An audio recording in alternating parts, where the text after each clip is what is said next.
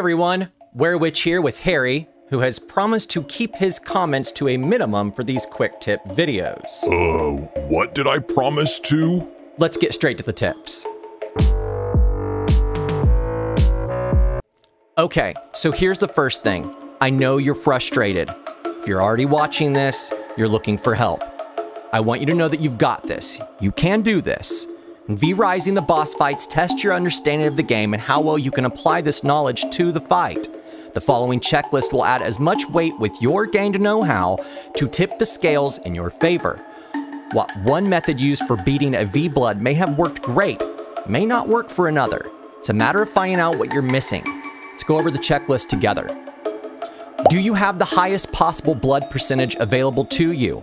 Does it synergize with your gear or spell loadout? Should it even synergize? Or do you need to go with the more balanced approach? Are you using any crafted or merchant bought potions, any enchanted brew, potion of ferocity, or the best healing potion available? Have you beat all the bosses previous to this one? Have you tried taking out another boss level adjacent, or even a higher boss that you can beat that might unlock a component to make better gear? Have you attempted the fight during a blood moon to gain a little extra damage? Or have you encountered the fight during the day when you should have fought it at night? Are you using the environment to your advantage? And I do mean everything. Is there a boulder, a rock, a nearby monster, a tree, a pack of nearby wolves that could distract a wandering boss for you to get a couple more hits in? Have you tried a different spell loadout, a different weapon or armor? The time you take now to learn other skills will pay dividends at a later boss fight, or all of them. Can you unlock gear or item recipes on your research, study, or Athenaeum? You can also buy missing recipes for merchants as well. Okay, one last thing. Repetition is key. Keep trying. You may pick up on mechanics that I or someone else might miss. If you keep trying and learn something, anything from your attempts, then you aren't failing. You're just learning where to place the knife. Do not give up. We believe in you. Yeah, if Witch can do it, you definitely can. So that's the checklist. Let's look at the fight. Okay, so this is like the 5th attempt.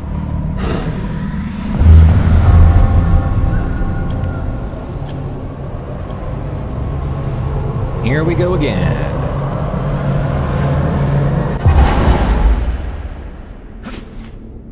I can taste my bloodline in the air. A rare treat in a challenger. My legion stands ready for my return. I will not tolerate this delay.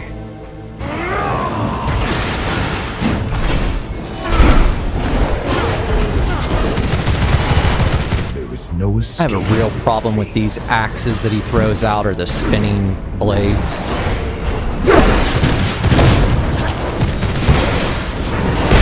I walked right into that. Okay, when this red ring shows up, you can either concentrate on getting some damage off, but you just want to make sure that you have your veil up so that you can jump through that ring to get out. I think if you can get off more damage in that moment and move towards him, it's for the best. You will learn to obey within the mist. Okay, here's another point where you want to make sure that your veil's ready to go.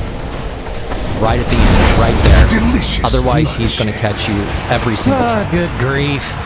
That was dumb. Really dumb. Run, little whelpling.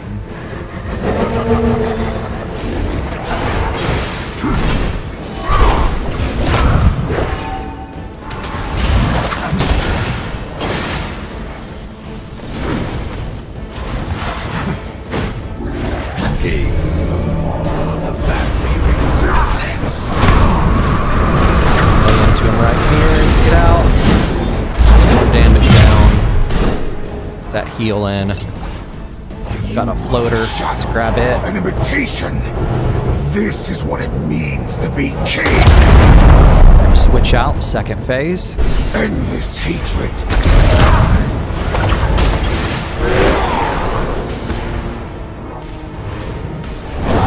To get these crystals down as quickly as possible. It is more important, in my opinion, to get those crystals down than it is to be putting out damage on Drac in this moment. I am the master of blood and shadows.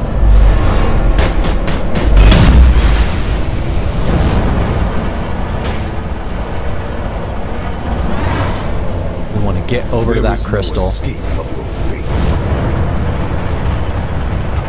Veil through.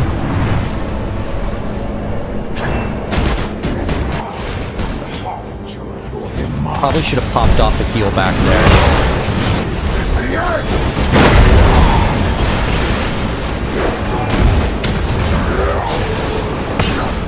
Yeah, we're gonna eat that.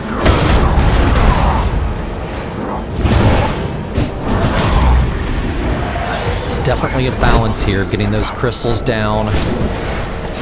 While also throwing a couple jabs at them when you can, when you've got an opening. Those bats telegraph where they're going to go when the lasers come up.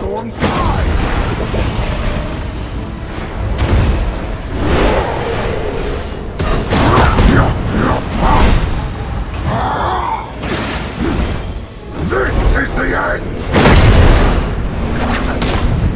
My superiority eclipses all. That was a cocky heal. We need to get to that crystal.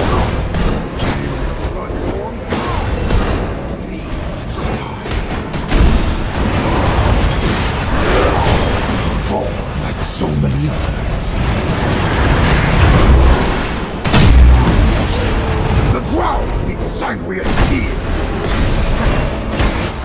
Ghost of your ears. Busting rhymes on us and shit.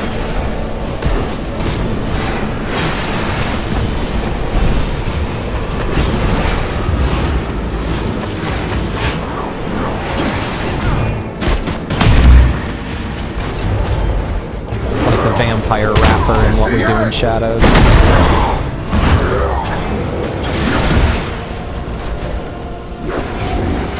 That was a good spear there.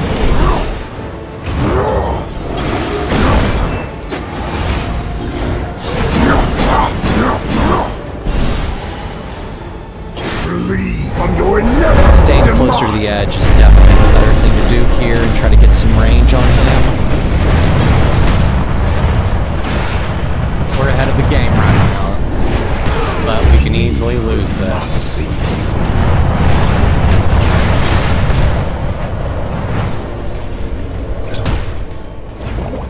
More bones to adorn my home. With all that open space, because the crystals are down, it makes this so much easier.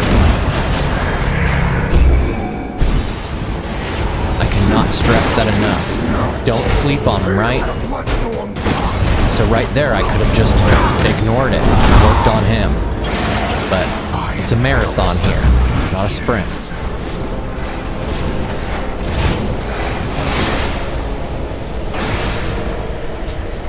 Normally you would need a veil right there, possibly, to get away from him. I didn't need it because there was no obstacles holding me back. I could just walk out of it. Alright, this is looking good for us.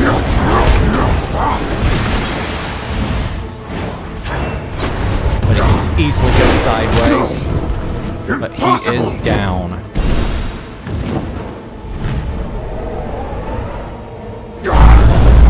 Okay, so that is the Dracula fight. We'll go over here and everything as soon as I get him knocked out here. Well, he'll be crying for a moment, so we can just go ahead and go over it. Of course, we used Vampiric Brew, Witch Potion, Potion of Rage.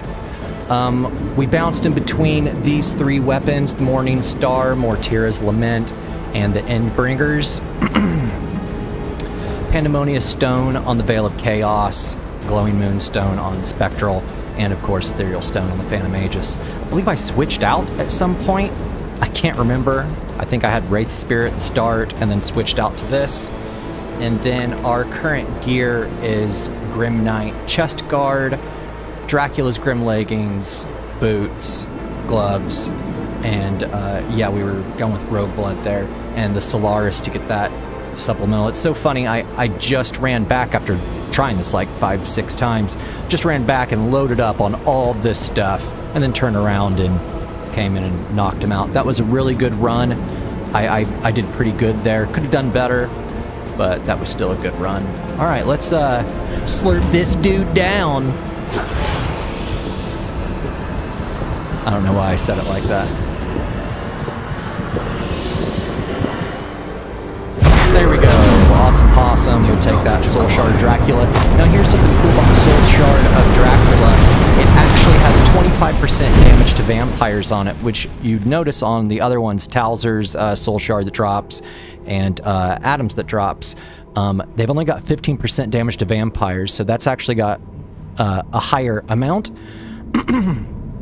and would technically do more damage. So if somebody has already beaten Dracula, and they have that soul shard, they could help you out. Okay, so that was it, guys. If this helped you out, slap that like button, subscribe, or just leave us a comment below. Harry and I will get back with you as soon as we're available. We have lots of content with tips like these peppered in, and more videos like this one for the games we play here at the project. We love having your company. Witch doesn't have very many friends, and its current group is less than desirable. That would include you too, Harry. Thanks for watching. See you later.